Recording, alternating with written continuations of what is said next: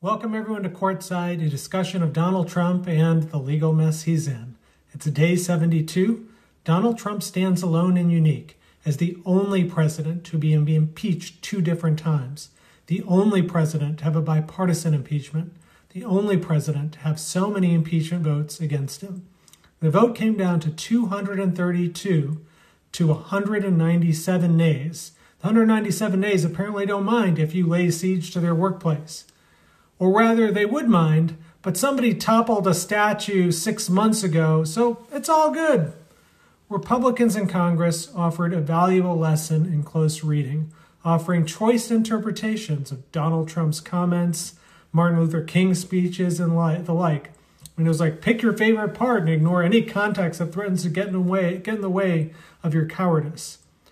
And as I reflected on the debate yesterday over the last 24 hours, there is something pretty striking. You really don't have any Republicans defending Donald Trump. You don't have the White House even defending Donald Trump.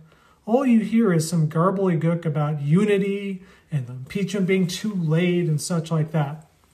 And I know the conventional wisdom is that there isn't a defense because Trump's actions are basically indefensible. And I think that's true, but I think it's a lot more than that because these folks are cool defending the indefensible. I think it's because these Republicans know they're complicit.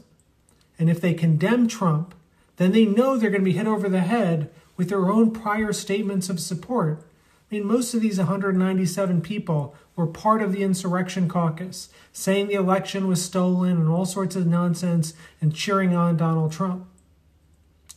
Now, last night, after we recorded, Trump recorded a 5-minute speech and released it on video that I guess condemns the violence.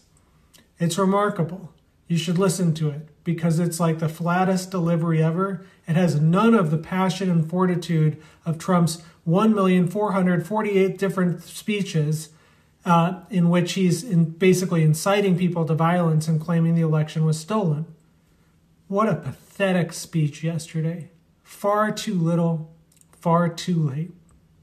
There's no humility in this speech, no regret, no reflection. He doesn't even say the word Biden or inauguration. I mean, if you or I, God forbid, were ever in this circumstance or any decent person, and even if we'd made a mistake, we'd own up to it. He doesn't do any of that. This speech, as the New York Times reported, has all the hallmarks of being written under the gun because, according to the Times, his lawyers warned him he was facing criminal liability, so he had to say something. Now, at this point, Donald Trump has a 33% approval rating nationally, and according to the impeachment vote, a 46% approval rating in Congress. I guess one could say, well, the American people, they're not quite sending their best to Washington. But speaking of the best, today in the Senate, Senator Murkowski came out in favor of impeachment. Quote, for months, this president has perpetrated false rhetoric that the election was stolen and rigged. Even after dozens of courts ruled against these claims, President Trump's words incited violence, which led to the injury and deaths of Americans. The House has responded swiftly, and I believe appropriately, with impeachment. Now, Senator Tom Cotton, of course, is arguing on the other side that Donald Trump can't be impeached after he leaves office. I guess he used his entire allotment of courage for the year when he voted to certify the results last week. In any event, I'll get into this whole Cotton garbage about whether you can impeach a former official another night. I won't do it tonight, I won't have time, but it's bogus. We've impeached former officials before. And here the case is very strong because, after all, the impeachment started while Donald Trump was president. So even if you think there's no freestanding ability to impeach former officials, here, because the impeachment's already happened and it's just the trial, the case is very, very strong. Now, the other big news today is that Donald Trump is evidently stiffing Rudy Giuliani and refusing to pay his bills. Donald Trump won't even reimburse Giuliani for all the money he paid to fly in witnesses from the land of make-believe. Donald Trump here got what he paid for. Lawyers and clients here, this lawyer and this client really do deserve each other. I mean, think about it. The only lawyer Donald Trump could get as the sitting president of the United States was a guy who was under active investigation by his old office, the U.S. Attorney's Office for the Southern District of New York. And if you think about it, last week, Donald Trump got a new title, a new job title, Insider-in-Chief. And Rudy Giuliani got a new one too, cheerleader to the Insider-in-Chief. Between Rudy Giuliani not getting paid and Donald Trump having Giuliani as a lawyer, I really can't tell who got the raw end of this deal. Now look, Donald Trump is famous for not paying his bills. And given Trump's track record, I'm tempted to say it's surprising that Rudy Giuliani didn't see this coming. But look, we all should know by now that Giuliani's strong point is not grasping the finer points of evidence.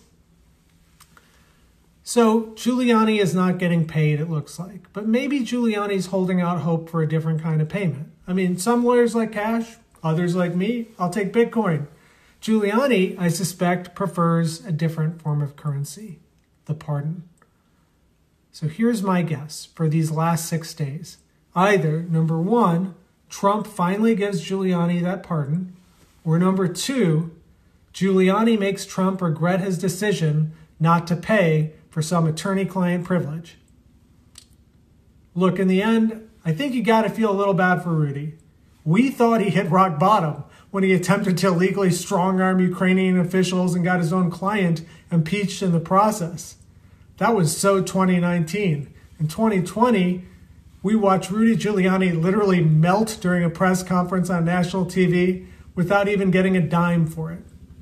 At this rate, poor Rudy may never be able to afford another stay at the renowned Four Seasons Landscaping. Well, that's it for today. I will see you. I think I'm going to take tomorrow off, so I'll see you sometime over the weekend. Good night.